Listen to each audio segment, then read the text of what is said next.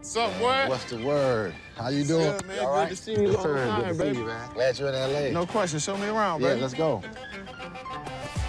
The difference, I think, between playing offense and defense is you gotta have a different mentality.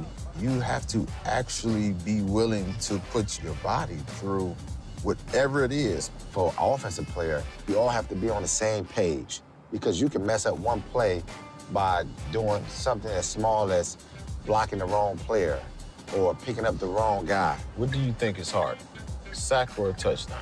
You might have a 3 or 4 sack game and then go 5, 6 games without a sack. It's crazy Right. how difficult it is to get both. They both are game-changing plays. But putting the points on the board, I just always think that impacts games. So the consensus is equal difficulty. It's a Get little more bit to the touchdown because it's going to help you win that game as far as putting points on the board.